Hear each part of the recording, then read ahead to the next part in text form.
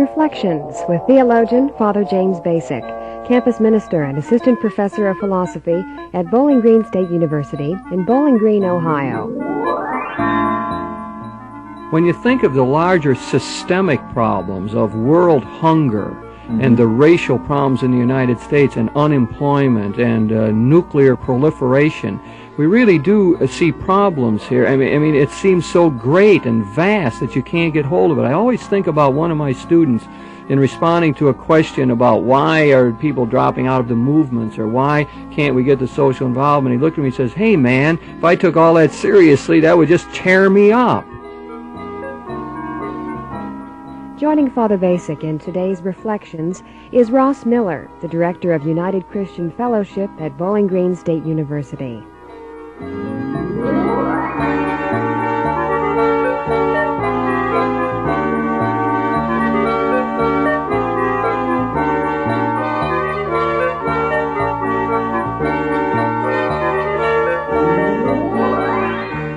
Today's Reflections focuses on the topic of social justice issues on campus. Here's Father Bacik. Ross, we have shared a common position over the years as that of campus minister at Bowling Green State University, and we've had a lot of good times over those years, our share of failures as well, but it is, in general, has been an exciting time. It's been a good place to be a minister and to try to make the Christian tradition real for people.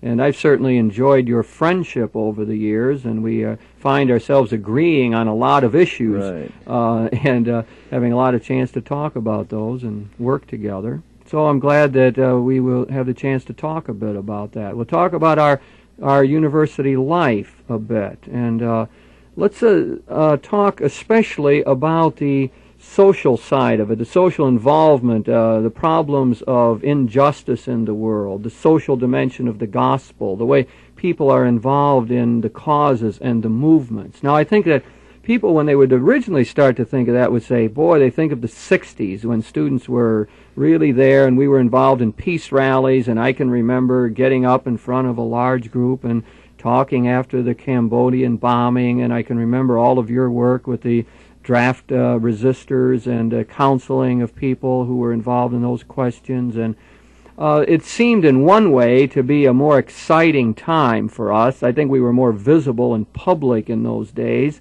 And yet there's a way in which all of that was overblown, in which there was still a rather small group of students very interested in all of that.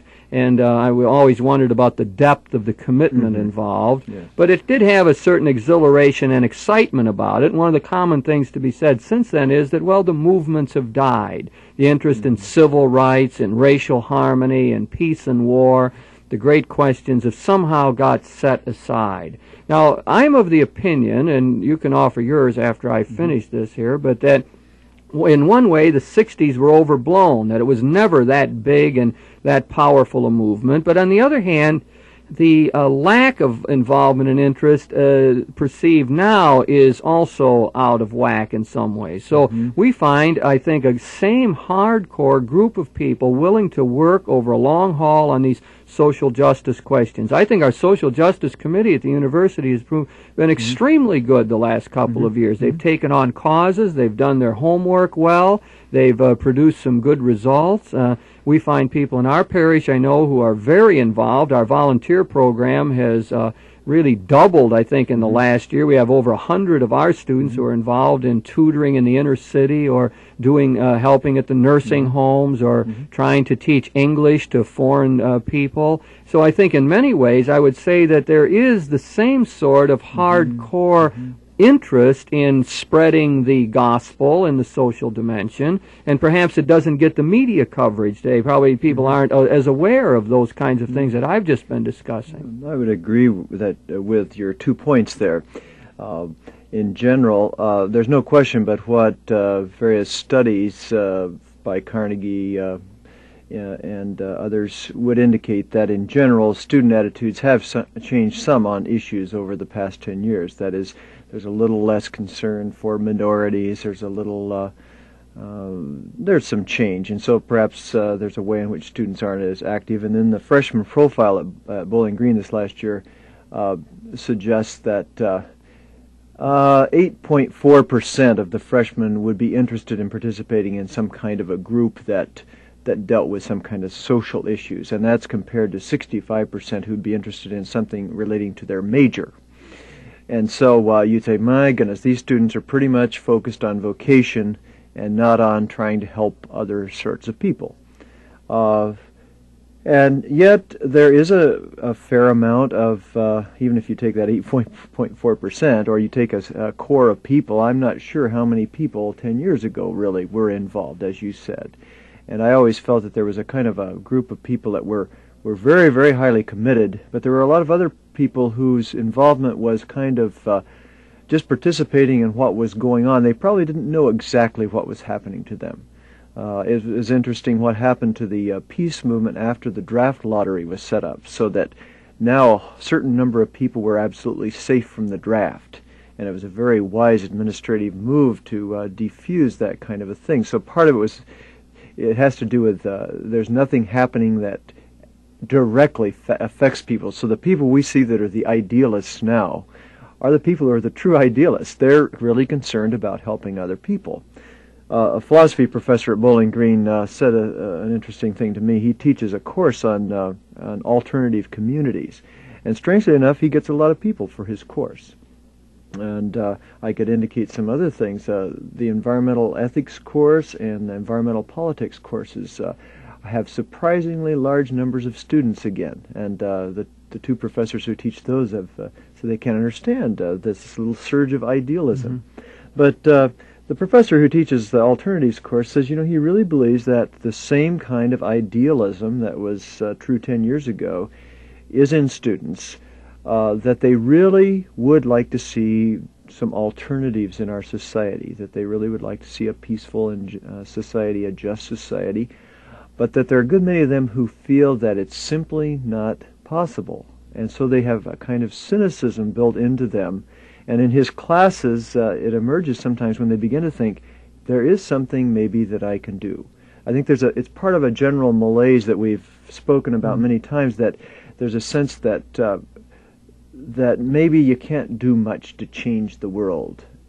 However, you mentioned the volunteer programs, and we have 3 volunteer programs out of our center, a tutoring program, working with handicapped and working with senior citizens. And again, we've had just an incredible number, I think 256 people this year involved in those programs. That's and wonderful. We've even had to turn some away. We couldn't, people wanted to tutor and we didn't have enough children. And so I think it has to do with the fact that if I can help one person, I mean, I think there are a lot of people who say, I'm for helping people. I don't know if I can change the world, but at least I can take this little step. And so I can give a couple of hours here or there in my week. And it's a sacrifice. It takes time. But there are a number of people who I think are willing to do this who maybe wouldn't join a committee to organize anything to try to change what's happening in El Salvador. I think there's that interest in the one-to-one, and especially where you can see some accomplishment. When you're teaching English to a Laotian, you can see the progress. And I think that is fulfilling to many people, and we do have many people of goodwill.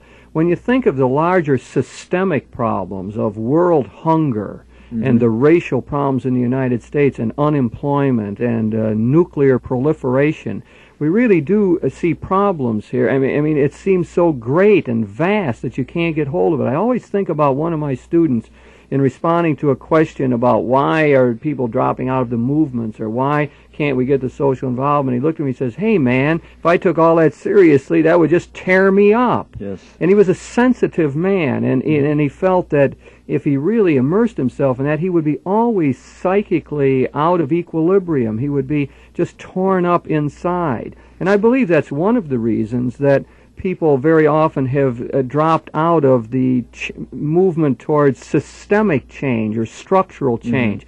They say, well, what can I do as one person? How are we going to somehow help on the hunger issue? I know in our parish, when we raise the social questions, for example, if we're preaching on it in a given weekend, one of the things that we'll try to do is to provide a lot of options or opportunities for people to do something constructive about it. So if we're talking about world hunger, maybe we will have a table in our lounge where people could go in and write a letter to their congressman in favor of some legislation. Or we'll have the opportunity for them to join Bread for the World, an organization which lobbies Congress to try to get some action. Or we'll set up a seminar during that week where people could study and try to learn more about the question of world hunger. Or maybe there's an opportunity to give some money or canned goods for the poor. And it seems as though if people are presented with concrete options like that, there's a better chance of drawing them in to the whole general thrust in favor of the social gospel. We had a very strong response in the community, which included a fair number of university folks of all sorts of religious persuasions. I was amazed to see churches that ordinarily don't participate with other churches actually participate in a hunger walk on Palm Sunday afternoon, and it was the largest number of people participating ever. That's right. We've had that for a number of years, and last year was more than ever. It was an amazing kind of a thing to see this kind of involvement. I was so pleased, especially to see some of the very conservative churches participating, so that the people out of the Born Again movement were saying, if I can do this one thing for hunger, I think part of what's happened to the so-called movement sorts of things is that a lot of these movements for change actually did work to a certain extent and became institutionalized to some degree. And you remember a peace speaker we had here that we co-sponsored a few years back, or I remember us sitting and talking at one of your conversations with this man who was, I can't remember, with American Friends or some other group, but he had been one of the leading peace activists. That, yes. But at the present time, he was building a cabin in Pennsylvania. A log cabin, I remember and that. I think, somebody said, well, where's the peace movement? It's building a log cabin in Pennsylvania. That here was a very specific act that he could carry on, at least for the temporary moment.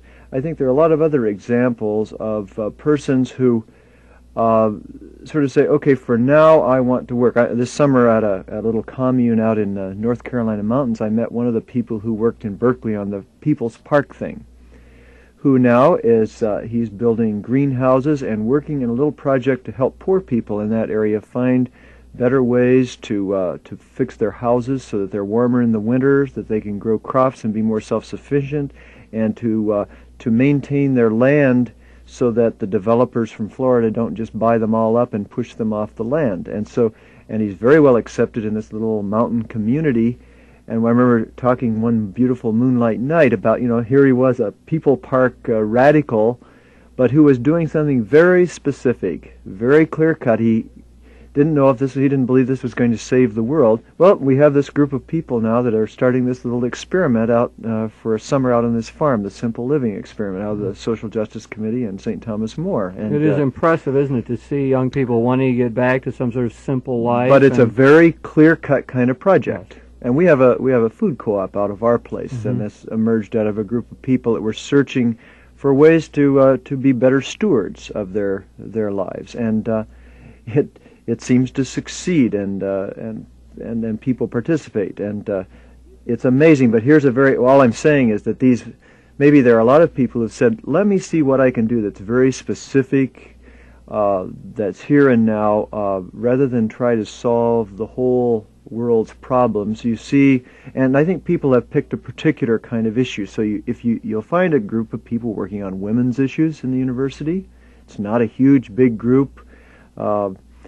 Some people working on minority kinds of issues and on the peace issues and social justice issues. They're there, but they aren't as visible. They're doing very specific little projects. Right, and they are able to see more results or more directly involved. That seems to be what grabs people, I think. Ross, I'm trying to relate this a bit to the religious dimension. There's a couple of things that come to mind in that way. There's some people who sort of feel that religion doesn't have anything to do with that. You and I both end up preaching to people and teaching people who want to confine religion to worship and want Christianity to be kept somehow inside the sacristy or the church and the worship service, and not to have anything to do with the larger world. And I know over the years consistently we've tried to preach something of what we would call the social dimension of the gospel, and trying to remind people that Christianity has to do with how we live our life as a whole, and that love of neighbor is a constitutive element in the whole living out of the gospel, and that systems and structures and institutions always often do oppress people and enslave people, and they have to be challenged in that way. So that we need to keep pushing this, and we're speaking a little optimistically here about the involvement, but we got to remember it's still a minority group of people,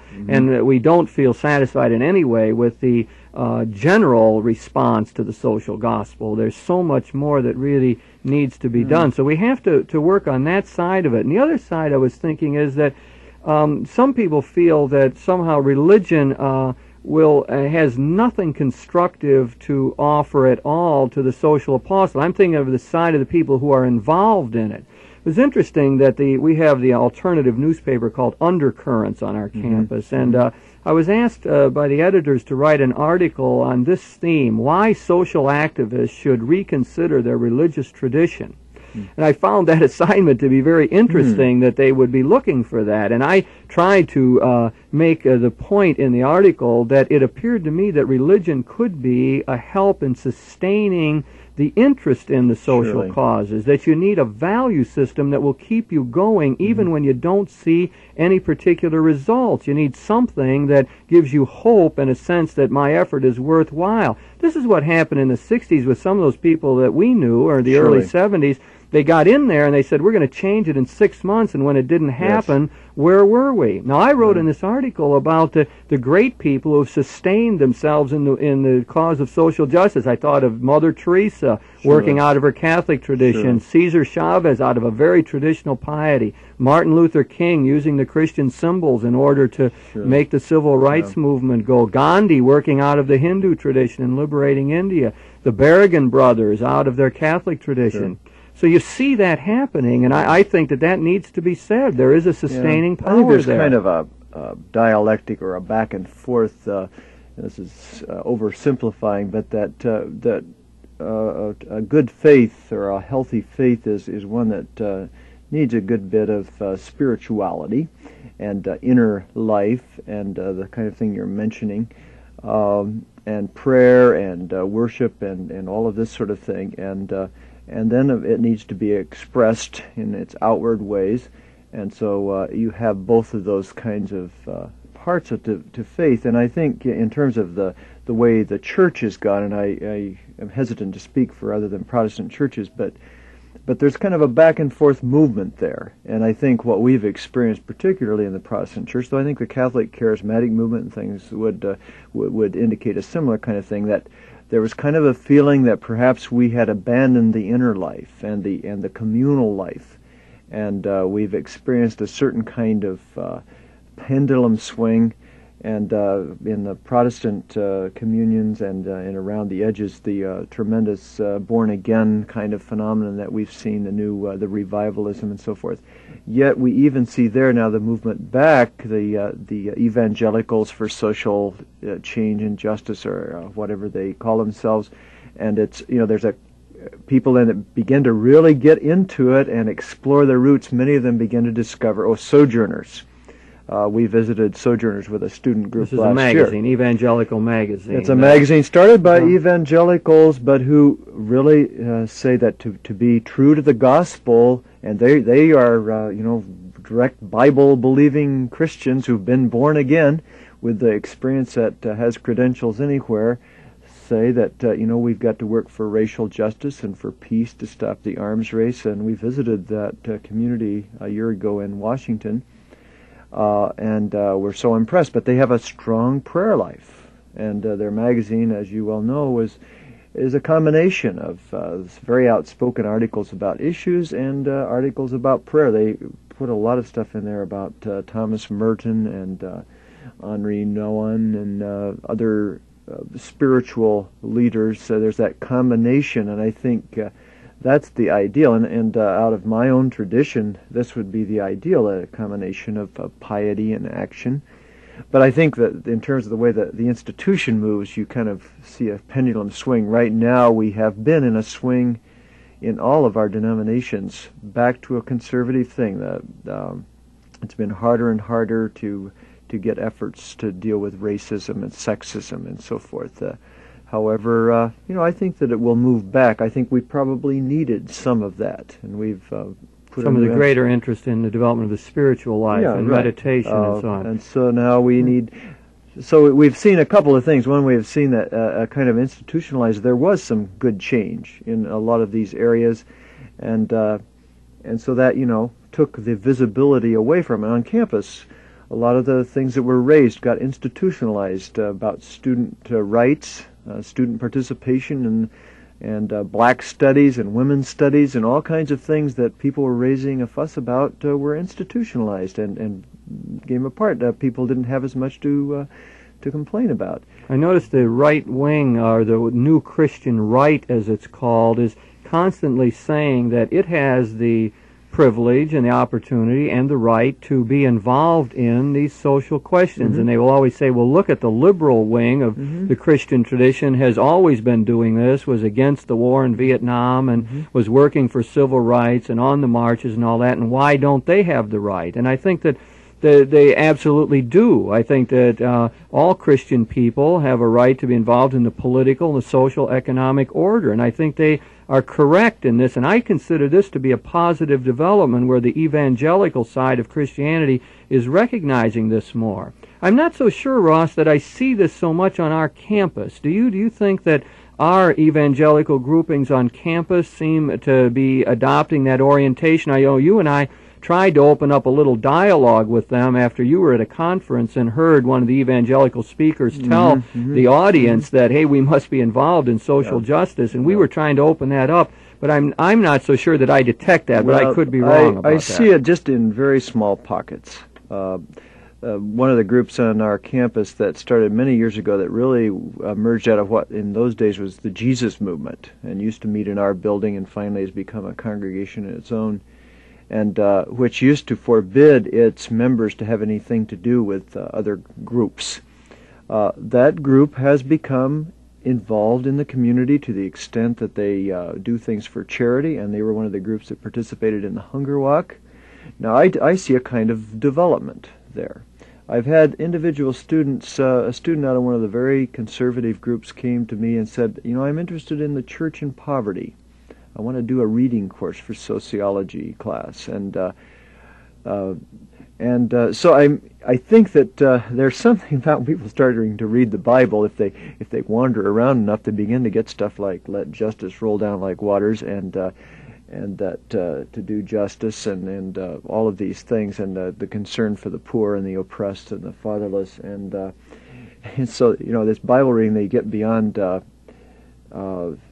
believe and be born again, and begin to realize that a cup of water for the thirsty, that it's all part of the gospel and it's all very important, but that it's all there. And I agree with you that I don't see a big surge in this direction, though. Of course, we don't see a big surge in the mainline churches either. That's right, and the mainline churches have pulled back. Many mainline churches have experienced splits, and people have left because they didn't have certain needs being met.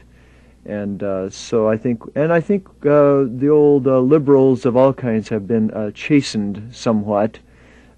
Your friend Michael Novak is someone speaks about him. He's really fighting his old shadows. That is, some of the people are complaining about the old the liberals are really.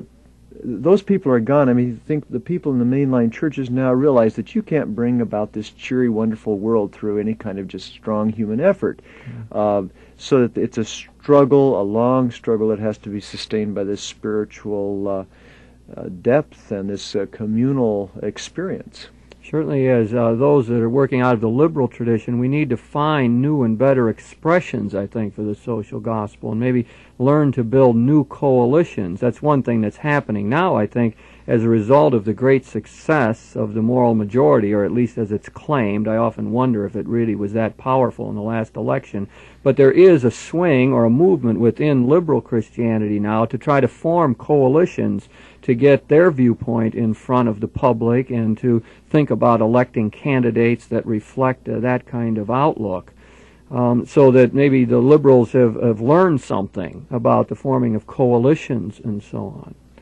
We really have a long ways to go, Ross, don't we, in trying to get this social gospel out and trying to get people involved. We still have a small percentage of people that are doing that. Maybe that's the way it will always be, in a way. I mean, you ever notice that when you preach on social justice questions, it's harder to keep the interest. It's harder to keep people with you, because I think part of it is we live in such a personalistic age and a certain individualism that's always been part of our American temper, but it seems to be so much to the fore now. So people are interested in personal prayer or meditation or spirituality as a way of developing their life.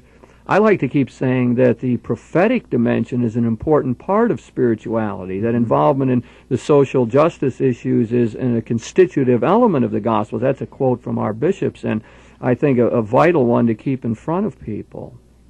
Now, so, Ross, we've been talking about this, the social dimension of the Gospel among our young people, and we've brought a number of points to light here. I think that probably one of the major things we need to figure out is how to increase that involvement, how to give sort of an enthusiasm to others about what's possible here. We need to find better ways of telling people that the love of neighbor has a structural and institutional side of it, and that we need to be involved in that if we're going to be really effective witnesses to the gospel.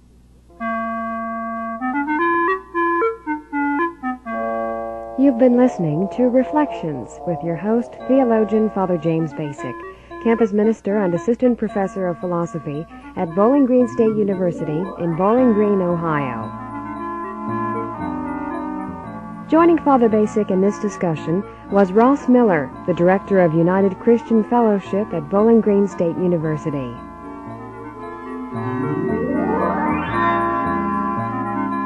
The topic of this week's Reflections was social justice issues on campus. If you have any questions about today's program or any ideas for topics you'd like to hear discussed, please write to Reflections in care of WLQR, Toledo, Ohio 43623. Produced in the studios of WLQR, Reflections is directed by Mark Ferguson.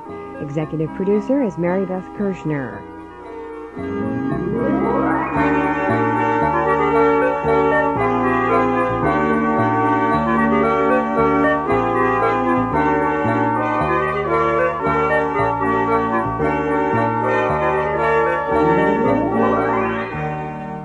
Reflections is brought to you by the Genesis Radio Network.